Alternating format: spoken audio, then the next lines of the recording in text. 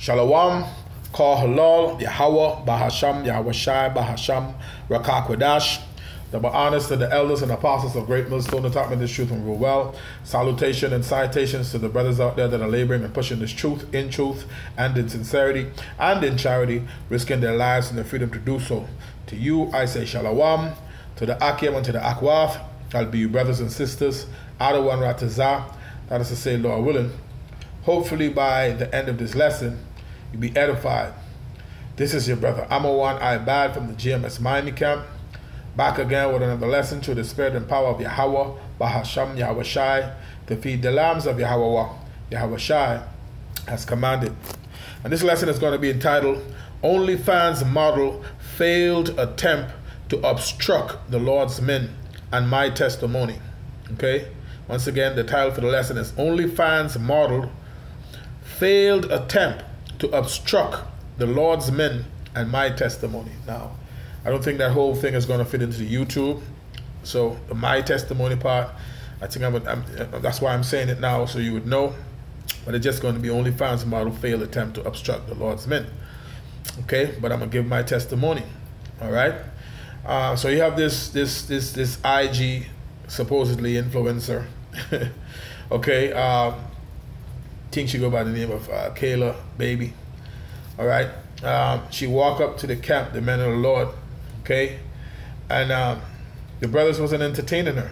Okay, so her failed attempt to seduce the men of the Lord, all right, was a complete failure, and she wasn't paid no attention. Okay, and clearly she didn't know, all right, where she was walking up to.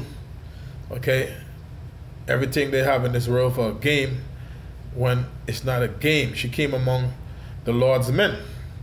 Okay, now my testimony is about approximately 1 month ago. All right, I was coming right here with the brothers at the same spot.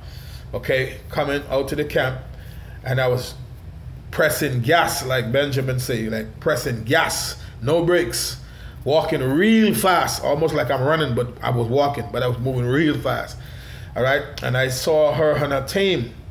All right, the camera crew, everybody with the microphones and all this stuff. And they tried to flag me down. But I wouldn't stop to them. I entertained them. I kept moving. I kept going. You know? I kept going. Lo and behold, just like how when you see in this video how she moving with speed, she ran me down. When I had my face, head turned going toward where I'm going. When I looked, she ran up on me. She was on the side of me. And then I seen the mic came out. She put a mic to my face, and I'm still walking, and I ain't paying no attention. And she said, guess what she said? Out of all things, all right, she could have said in this world, you know what she said? What's the size of your rod? You know, not to get graphic, just, you know. She said, what's the size of your rod? I'm like, what the? I'm like, with all this, all what is going on in the world and in the earth today and on the planet, okay?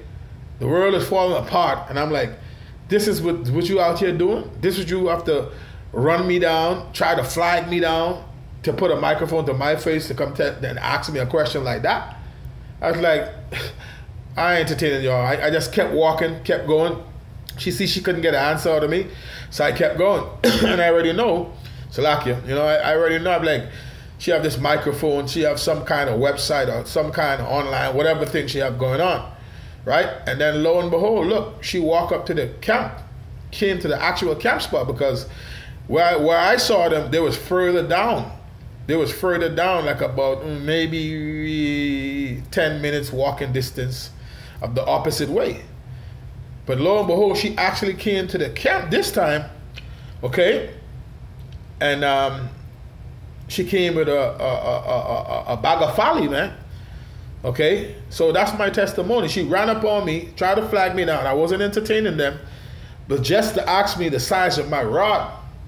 Okay, and I'm thinking to myself, I'm like, it's too much going on in this world for y'all to be out here with all of this folly, man. But this is the spirit that's in the earth. Okay, these spirits, they dealing with pure corruption. But not to make this video too long, let's just try and get to the video. Okay, I'm gonna play the video. We're gonna get some precepts. Before the end of this video, Lord willing, you be edified. So let's see what it do. Oh, this keep happening. this just keep happening. Salakia, every time I try to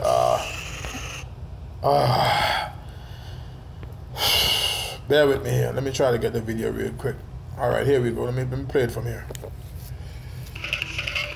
Excuse me.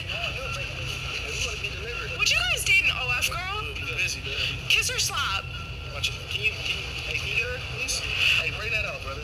Would you guys rather $1 or kiss my ass? Hey, can y'all get her? We're not entertaining that, so we're not entertaining this. Go ahead, brother. What's the freakiest thing you've ever done? Get Matthew 24 as eagles fly. Subscribe. See? Excuse me. A big failed Date attempt. an OF girl? Kiss or slap? Can you get her, please? Hey, bring that up, brother. Would you guys rather $1 or kiss my ass? Hey, can y'all get her? We're not entertaining that, so we're not entertaining this. Go ahead, brother. What's the freakiest thing you've ever done? Get Matthew 24 as eagles fly. Subscribe. Yeah, it was just a big failure, man. Okay, her attempt was a big failure. Okay, that's why I titled the lesson "OnlyFans Model Failed Attempt to Obstruct the Lord's Men" and my testimony. Okay, it didn't work. Okay, but she ain't considering that she's gonna have to pay for what she did. You know. Real quick, let's get the book of 1 Samuel chapter 2 and verse 3. Okay, and this is coming from a woman. All right, this is Hannah. Okay, when she prayed. All right, it says 1 Samuel chapter 2 and verse 3. It says talk no more so exceeding proudly. See, that's what she was doing. She was being very proud. Okay, it says, let not arrogancy come out of your mouth. She's being arrogant. It says, for the Lord is a power of knowledge, and by him actions are weighed. Right, and by him actions are weighed. The Lord is a just balanced power, man. Okay, the things that you do is weighed in the balance, man. All right, by him actions are weighed.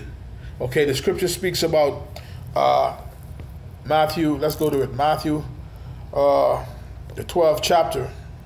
All right, it's Matthew chapter 12 and verse 36. Okay, it says, but I say, this is our Lord, this is Yahushua, but I say unto you that every idle word, all right, the things that she was saying before the man of the Lord, they were just idle words, man. And what did the Lord say? But I say unto you, this is red letter, our Lord speaking, Yahushua, but I say unto you that every idle word that men shall speak, okay, men is a representation of men and women, mankind, okay, all right, they shall give an account thereof in the day of judgment. So in the day of judgment, she's going to have to give an account for that, man. Verse 37, it says, for by thy words thou shalt be justified, and by thy words thou shalt be condemned. And clearly, you could see she came before the man of the Lord, and she was dealing with pure folly, man. Okay? She came up to the church, to the house of God, before the camp. All right? Where the men of the Lord stood. Okay? All right? Doing the work of the Lord, man. And she came there with her folly. You see? Let's get Ecclesiastes. Okay, the book of Ecclesiastes, the 5th chapter. And the first verse. It says, keep thy foot when thou goest to the house of God. Okay? You got to be humbled. And be more ready to hear than to give the sacrifice of fools. For they consider not that they do evil. She didn't know where she was. Showing you the mindset of the people. All right? She don't have a care in the world for what's going on around her. She came up to the man of the Lord. She didn't even know she was basically standing in the lion's den. Okay? she didn't even know, man. Okay? It says, verse 2, be not rash with thy mouth, and let not thine heart be hasty to utter anything before the Most High. For Yahweh is in heaven, and thou upon earth. Therefore, let thy words be few. What she should have did is inquire of anything that she wanted to know in this life, because the Holy Scriptures cover everything in this world. Okay? So, at the end of the day, she went off, man. Okay? But I perceive her to be an Edomite, so that's what Edomites do. All right? They built that way. Okay? And if she's not an Edomite, there is still judgment. Okay? There is still judgment because she was speaking idle words. Okay? Let's go to the book of Ecclesiastes chapter 8. Slakia chapter 11 and verse 8. It says,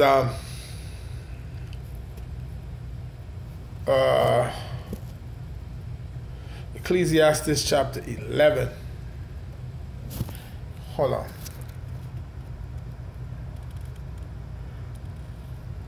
Bear with me here. Bear with me here, because I see something.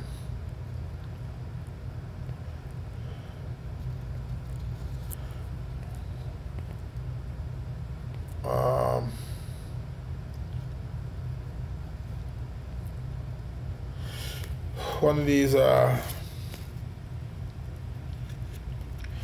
hold up. I'm not seeing, I'm wondering if I write down this precept. Bear with me here 1 second. I had a precept here.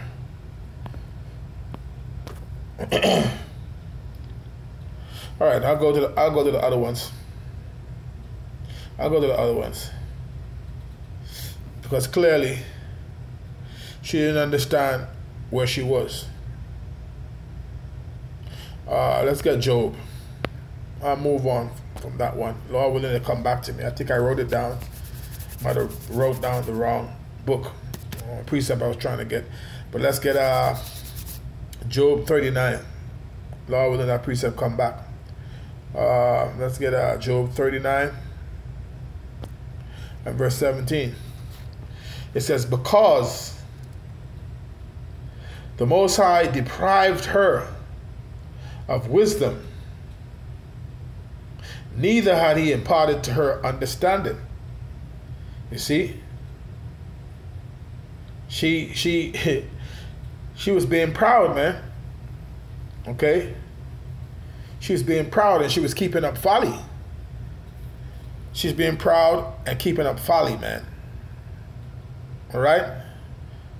Let's get Proverbs. Proverbs chapter 9. Proverbs chapter 9 and verse 13. It says, a foolish woman is clamorous. She is simple and knoweth nothing. All right? She was just being clamorous. All she was doing is keeping up pure folly. That's all she was doing. She just was keeping up pure folly, man. Okay?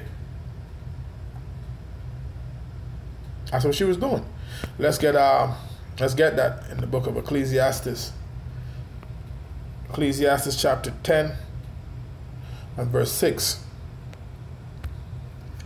And it says, folly is set in great dignity, and the rich sit in low place. In this world, folly is set in great dignity, man. Okay? That's how it is. Folly is set in great dignity, man. You see? These people, they extol folly to the cloud of all the things and questions which she could have been asking. You see the type of questions she was asking, man? Will you date a OF girl? A OnlyFans girl? Let's get 1 Timothy chapter 5 and verse 6. It says, but she that liveth in pleasure is dead while she liveth. Okay? But she that liveth in pleasure is dead while she liveth. So you can see how she living, man. All right? She dead from the neck up, man. Okay? She keeping up pure folly. Okay? And that's why the people, they must forgot what the Lord did to Sodom and Gomorrah, man. Okay? So the scripture speaks about just Lot, vexed with the filthy conversation. Let's get that. Okay? Let's get that. This is the book of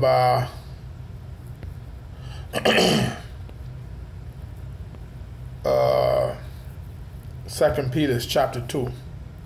2 Peter chapter 2.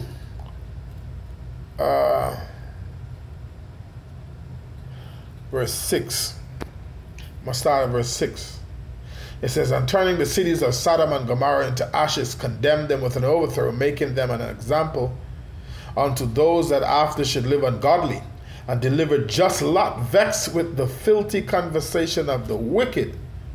You see? For that righteous man dwelling among them, in seeing and hearing, vex his righteous soul from day to day with their unlawful deeds, man. The things that was coming out of that Cheethamite mouth, man, she was just going off, man. Okay? But she tried, all right? She tried to disrupt, all right, the men of the Lord, but it didn't work. It didn't work. Her failed attempt to obstruct the Lord's men, it didn't work. And the brothers handled the situation real good, man. And wisdom. The brothers apply wisdom, man. Okay? The brothers is on point and on the A game. Okay? As a matter of fact, let's get some scriptures on that. All right, let's go to Proverbs. All right?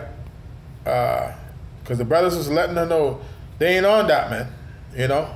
The brother Z was letting them know. You know? Zachariah. Most of the brothers were letting them know. Awards letting them know. Gabar letting them know. The brothers was telling them, man. Telling her. Salakia. Telling her. We ain't entertaining that, man. All right? This is Proverbs chapter 26. Proverbs chapter 26 and verse 4. It says, answer not a fool according to his folly, lest thou also be like unto them. So the brothers living in entertain her in no kind of way. None. Zero. Okay? Nil. She ain't get entertained in no kind of way. Proverbs 26 and 4. Answer not a fool according to his folly or her folly. All right? Lest thou also be like unto them. So the brothers know the scriptures. The brothers apply wisdom. The brothers it wasn't dealing with her, man, because she was just spewing foolery. You see, buffoonery. Let's get another one. Stay in the book of Proverbs. This is Proverbs chapter 14 and verse 7. Okay, and this is why the brother keep telling her to go up the street, man. Her crew was there, and the brother Zachariah was telling them, "This your people, get her, man. Go up the street." Proverbs Proverbs chapter 14 verse 7. It says, "Go from the presence of a foolish man or woman, when thou perceivest not in him the lips of knowledge." She was spewing pure folly, man. So the brother told her people to get her, man. Take her up the street. You know, this is the house of the Lord. We're doing the Lord's work. Go somewhere else, man. Go from the presence of a foolish man or woman when thou perceivest not in him the lips of knowledge, man. You see, them brothers applied wisdom and they dealt with it diligently, man. Okay, them brothers was on the A game. Okay, let's get and the reason why the brothers is on the A game, because the scripture speaks about giving all diligence, man. Okay, this is 2 Peter chapter 1 and verse 10. It says, "Wherefore the rather, brethren, give diligence to make your calling and election sure. For if ye do these things, ye shall never fall." So the brothers wasn't paying no attention. The brothers was giving diligence, man. Okay? Let's go into this word diligence real quick. Okay? Let's go into this word diligence real quick. This is diligence in the online etymology. It says constant. It says constant and earnest effort to accomplish what is undertaken. See? Attention, care.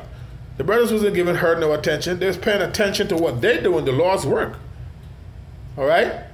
It says constant and earnest effort to accomplish what is undertaken. This work, the work of the Lord, man. Brothers wasn't paying no mind.